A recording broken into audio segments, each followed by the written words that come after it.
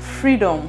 Freedom for me is the ability to express oneself, to make healthy and future-inclined choices, to wake up in the morning without the pressures of the economy, health issues, childlessness, and even oppression from the world. I believe with freedom comes the liberty to live a healthy lifestyle. But sadly, we women tend to overlook that because we feel the weight of the whole world resting on our shoulders. Where there is freedom, we are more likely to prioritize our well-being.